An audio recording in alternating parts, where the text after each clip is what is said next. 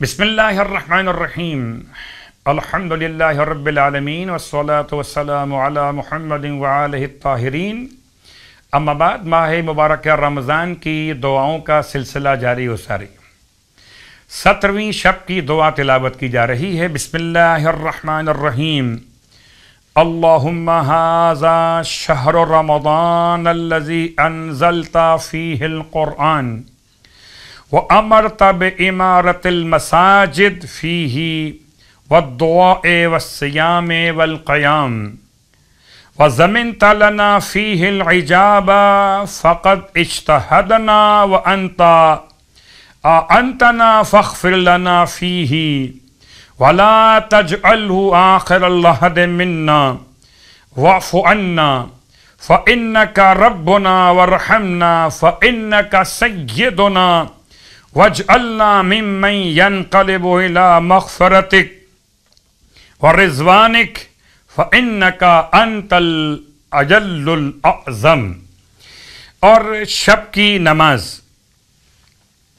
یہ نماز 17ویں شب کی نماز کے بیان سے پہلے صرف ایک جملہ آپ کی خدمت میں کہ یہ رات خاص اہمیت والی رات ہے۔ اس رات کو شب معراج کے نام سے بھی اہل ایمان کے درمیان یاد کیا جاتا ہے۔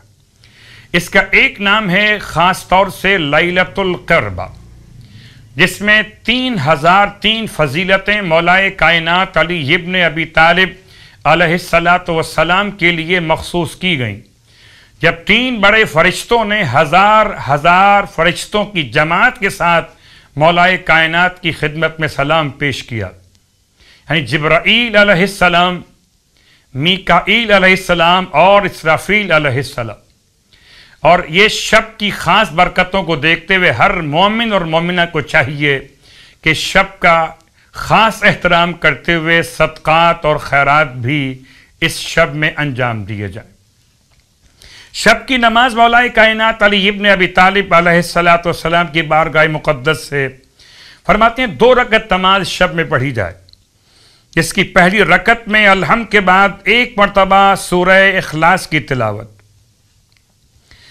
اور اس کے بعد دوسری رکعت میں جو سورہ چاہے تلاوت کرے۔ اور نماز پڑھنے کے بعد یوں بھی کہا جا سکتا ہے مفاتیح الجنان شیخ عباس قمی کی کتاب کے حوالے سے کہ یہ 2 رکعت نماز بالکل صبح کے انداز سے بھی پڑھی جا سکتی ہے، اور نماز کے سلام کے بعد 100 مرتبہ لا الہ الا اللہ کی تلاوت کی جائے۔ مولا فرماتے ہیں خدا اس نماز کے پڑھنے والے کو 1000 حج اور 1000 جہاد کا ثواب خدا اس کو عطا فرمائے گا۔ پروردگار ہمیں حج بیت اللہ اور امام زمانہ کے ناصروں میں شامل ہو کر جہاد کی توفیق مرحمت فرمائے۔ اور اب روزے کا ثواب، 17ویں دن کے روزے کا ثواب سرکار ختم یہ مرتبہ صلی اللہ علیہ وآلہ وسلم کے روایت میں ارشاد فرماتے ہیں جب 17واں دن روزے کا نمودار ہوگا تو اللہ فرمائے گا کہ میں نے انہیں اور ان کے والدین کو معاف کر دیا ہے۔ 17ویں دن کے روزے کی برکت سے انسان بھی بخشا جائے گا، اس کے والدین بھی بخشے جائیں گے، اور پروردگار عالم اس دن کے روزے کی برکت سے قیامت کی سختیاں اٹھا لے گا۔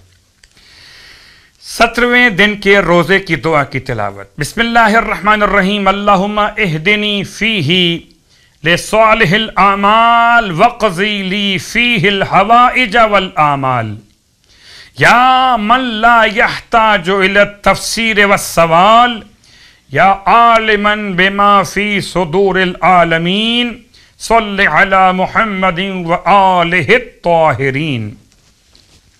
اور روزانہ کی طرح آج بھی آپ کی خدمت میں ایک نماز کی کیفیت بیان کی جا رہی ہے۔ نماز کا نام ہے حاجت شرعی کے پورا ہونے کی نماز۔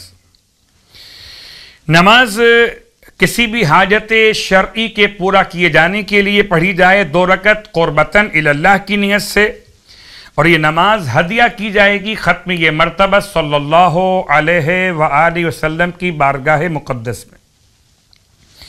اور اس میں ہر رکعت میں الحمد کے بعد جو سورہ چاہیں تلاوت کیجیے، یعنی کہ صبح کی نماز کی طرح سے اس نماز کو انجام دیجیے۔ نیت ہوگی حاجت شرعی کے پورا کیے جانے کی نماز ہدیتاً الی رسول اللہ صلی اللہ علیہ وآلہ وسلم، اور نماز کے سلام کے بعد 10 مرتبہ درود کی تلاوت کی جائے گی۔ اس کے بعد 300 مرتبہ استغفر اللہ العظیم واتوب الیہ، 300 مرتبہ استغفر اللہ العظیم واتوب الیہ، اور ہر وہ حاجت جو شرعی حاجت ہو اسے طلب کیا جائے۔ خداوند عالم اس نماز کی برکت سے، رسول خدا کے وسیلے سے حاجت کو پورا فرمائے گا۔ خدا ہم سب کی حاجات کو پورا فرمائے۔